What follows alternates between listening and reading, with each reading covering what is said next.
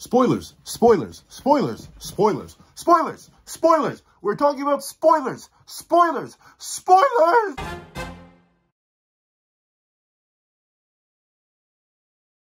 Thank you to our $5 patrons, Redwolf4765, Midnight Gemlord, and Sean. Thank you to our $3 members, Recliner Plays and Redwolf4765. And a very big thank you to our $25 patron, Alex Ice Rose. Before I have this breakdown / discussion on chapter, I don't actually know, 356 spoilers and leaks for Black Clover. Please remember to leave your own leaks in the comment section down below. Leave a like and subscribe if you haven't already. Also, hit that little notification so you don't miss out on any videos that come to the channel. Also, I do a Patreon down below. Each result as one. Count them one. Down with exclusive videos, early content, and more. You also now become a member of the channel for as 3 month to get the same perks and more. Now, let's hop into the discussion. What's up, guys? I'll Punsley here. And spoilers. Spoilers. Spoilers. Spoilers. I want to be slightly clickbaity, but I wasn't clickbaity enough to put any spoilers in the thumbnail. So I understand if you clicked on this video thinking it was just a weird collage of images, because I have an idea of what I'm going to make the thumbnail. But, like, spoilers. Alright? Alright? I don't want to spoil anybody. I understand. I live on the internet. But some people are luckier than I, and they can avoid spoilers. But I cannot. And thus I figured I might as well talk about them. Because why not? So we're here. Chapter 356 spoilers. I'm going to start talking about spoilers now. You have 5 seconds to leave. 5, 4, 3, 2, 1. Yuno dies. I'm kidding. I'm kidding. Yuno doesn't die. But regardless, these spoilers kind of heat. I'm going to keep it short. I'm going to keep it quick. Mainly because, like, I feel like these could be the substitute for the short reviews. I know some people want me to do short reviews. I'm sorry. It's just not in my nature anymore. Like, back in the day, back before I really got into my craft, I could do short reviews. But, like, now I'm just kind of a long form kind of dude. I don't know why. Like, I can take 20 pages and make an hour and 7-minute video. That'll take me like 3 years to edit off of one chapter. So here we are. Hello. We'll see if we can like switch it up a little bit here too. I'll do the camera whenever I'm talking about spoilers, and then official reviews will have the drawing and stuff like that. And obviously live reactions that are exclusively live reaction will stay live reaction. But here we are to talk about spoilers for Black Clover chapter 356. Obviously, Yuno versus Lucius. First thing I need to apologize for. I'm sorry to every Yuno fan out there that I didn't agree with and I don't believe in, or I didn't believe in. Yeah, Yuno's kind of him. Yuno's definitely kind of him. So first page we got here. I'm not going to show anything because darn it, I do not want my video strikes. So I'm going to be using vague images or previous images from previously released chapters. They'll probably be right about here. I'm not sure. Editing me may either have a field day with this or may just avoid it at all. It depends on what YouTube says. But regardless, with that being the case, we do get to see, you know, he's still undoing the thingamajig. He's undoing the thingamajiggy. And we see that he's locked in. He's ready. He prepared. He about to throw down. I cannot read Japanese. So I have no idea what they're saying. But we do see a whole bunch of angels. They're flying up in the heavens. Angels, ugly. They still ugly. They built like my left big toe. They need to go somewhere. I swear. These ugly, built backwards angels. And then we see something about Morris. Once again, like, the leaks I had do have, like, some minor translation. Apparently, this is Morris being like, hey, yo, these angels, they're heat. They're so heat, in fact, we can't even break their legs. Like they're literally, basically indestructible. Sure, they don't have legs, but you can't give them legs either by, like, tearing their lower half in half. Like, no, these guys are just that bulky. Which is crazy. We're just giving magic null to everybody. Like, not everybody. I tell you, now I think about it. Other than Asta, no one else really has, like, straight magic null in the verse, which is weird. You would think would happen more often. Like, but then again, like, I mean, the absolute cancels the thing in some sense, though. Like, you do have, like, someone who can just say, bang, and you don't have any magic anymore. You can, but it's not as common as you think in a world so centered around magic. But I guess that's the thing that make it unique. Like, you can't have a whole bunch of people running around being immune to magic, because then how do you have a power system? Speaking of a power system, we see a whole bunch of the magic knights just throw, hey-ya, hoodooby, hadibidibida, and then they throw all their magic. Just the whole thing, they throw it at his face. And considering Morris just said that they are in fact immune to magic, this obviously does literally nothing. And like, I don't blame, once again, I feel kind of, how do I put this? A big problem with having pre-set up battles for major cast members. Like, you already have Morris up against specific people like Merleona and Fugeleon. You already have the Silva family going up against their mama. You already have Lucius versus Yuno. No one really cares. Long story short, no one really cares about the rest of this. This is kind of just filler. Like, I 100% bet you could cut out all of this and no one would ask any questions. I know I wouldn't. But of course, we got to touch on it. There's a bunch of people here. This is a big final war type thing. So in the same way where we need to have fodder against fodder, we got to have fodder against fodder. I think there are ways you can do it interestingly, though. I think a way that you could just show off Lucius more and like show off the power of these paladins is have these paladins who already have specific fight setup, or have Lucius himself just start blitzing through and dealing with these people. Because, like, sure, it's fine to give them fodder to fight, which is what these angels are. They, like, don't have faces, they don't have names and nothing. They're just big things, immune to magic. Yeah, it's fine. It works out. It does its job. But I think you could do something like the Fourth Great War did with Madara.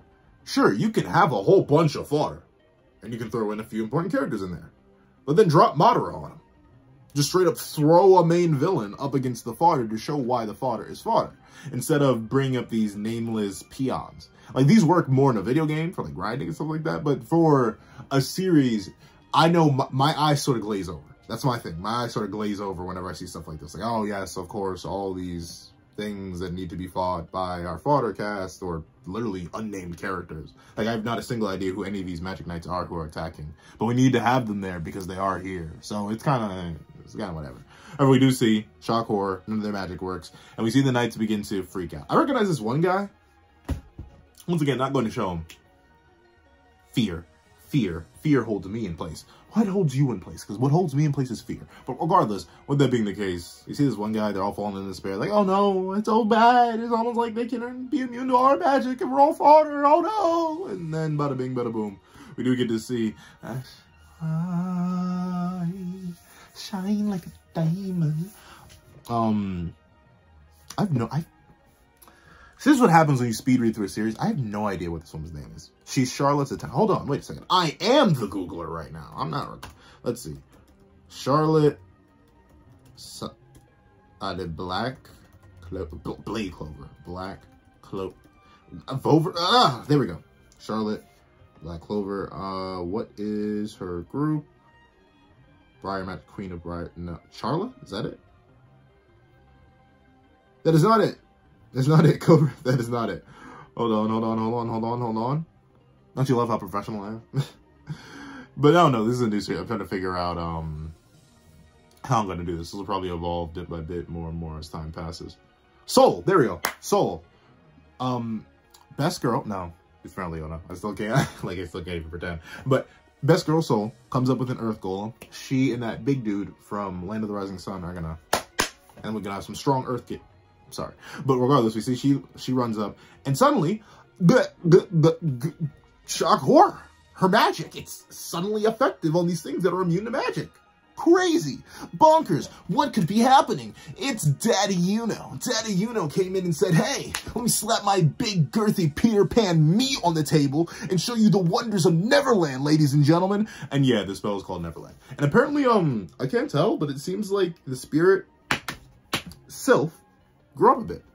She's like, then again, this could just be like what she looks like after she stores magic. Because I'm pretty sure it was set up a couple chapters ago. It was either a couple chapters ago or before that she is like legit just was holding up and storing magic. So maybe this is just what happens when you get access to magic. Like, we've seen Salamander has different sizes. And even, yeah, all the nature spirits we've seen so far have had different levels of sizes and magic. So it makes sense that Sylph would have one too, and it seems like their power combined to make Neverland, which is a combination of star magic and wind magic. W combo, I like the reference. You can probably tell why Peter Pan's in the thumbnail.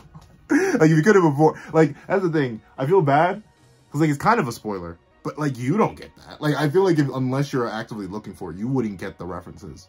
I hope not. Because I feel bad about spoiling things, but I do want to talk about them. Like, these things do just exist, and I usually go silent until the review drops. But, like, I see them.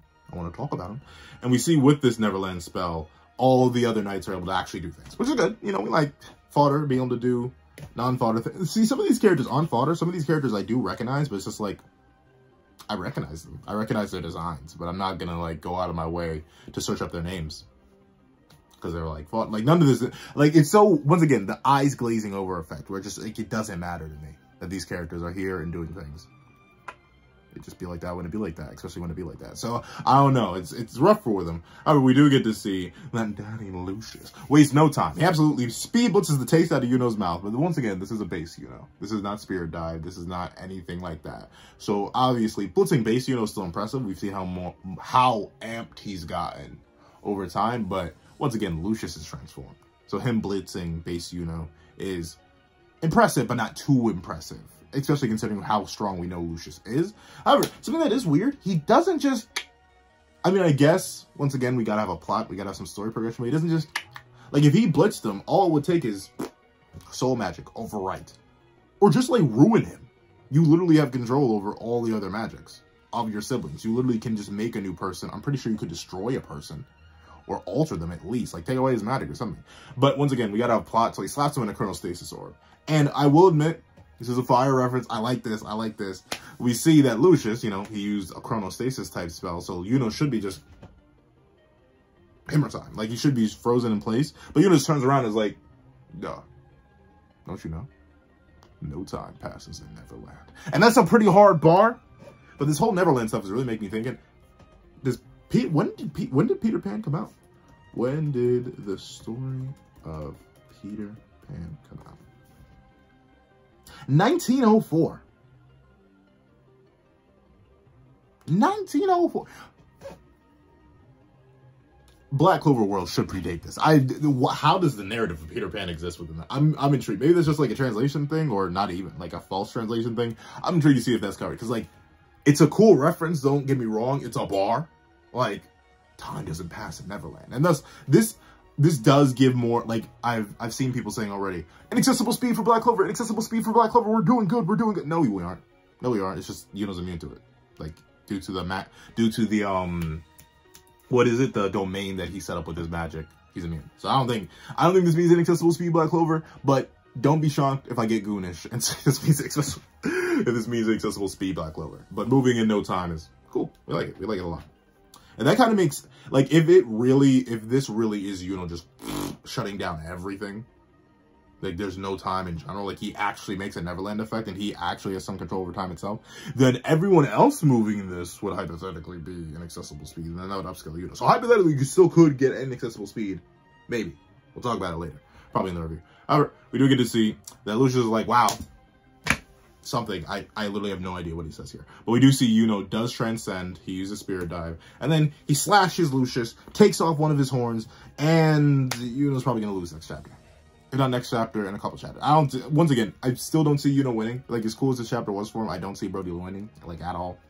It just seems out of the cards for him. No lie. It's rough stuff, but rough stuff can be enough if your name is not McDuff. But regardless, W chapter. I mean, I have no idea what anyone's saying. I knew it was called Neverland because there's some translation on the scan I'm looking at, but not all of it. But that's great. That's great. We like a W chapter. Hope you guys enjoyed.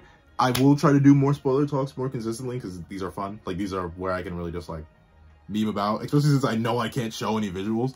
I'm going to just be a general... I'll try to be funny, man, with these. I'll try to be funny, man, with these. So I hope you guys enjoyed. Thank you so much for watching. Please to like, share, comment, and subscribe. Make sure the notification bells miss out on every videos that come to the channel. Also I do have a Patreon below. Each one result as one, count them $1. Listen to the videos, early content, and more. You also now become a member of the channel for as little as $3 a month to get the same perks and more. Now, thank you guys so much for watching once again. I hope you guys have a wonderful day. This is Back with the Pencil, writing off.